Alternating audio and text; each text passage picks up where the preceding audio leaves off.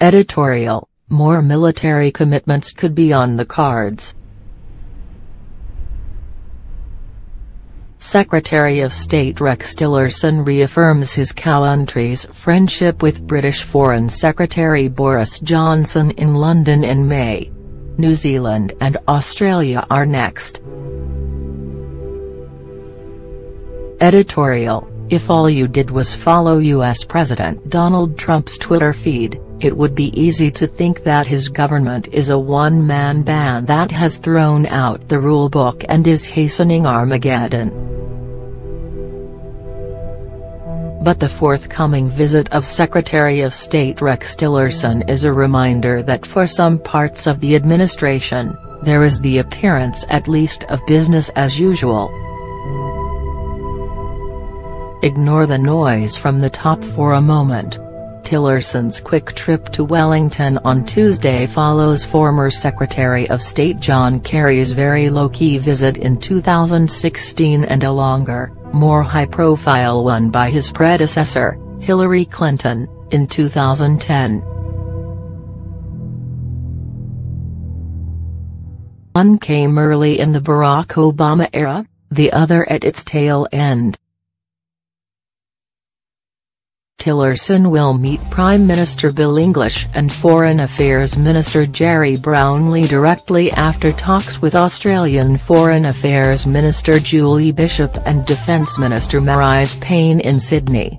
Secretary of Defence James Mattis will also go to Sydney but is skipping Wellington. What can we make of this social call? The United States is reminding us of the growing importance of the Asia-Pacific region in its geopolitical calculations. It has its eye on an increasingly powerful China and a dangerously unstable North Korea. East Asia has been a site of relative peace and prosperity for 4 decades, but there are signs that could change. New Zealand's balancing act will only get more tricky to maintain. We have established enviably close economic and military connections with China. China is looking nervously at its client state, North Korea. The Korean peninsula is a powder keg. But that is the short-term view.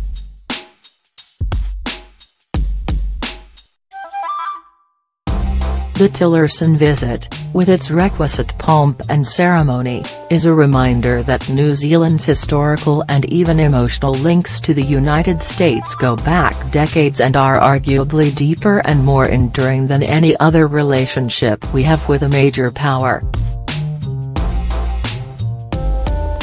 Trumps come and go but the links remain.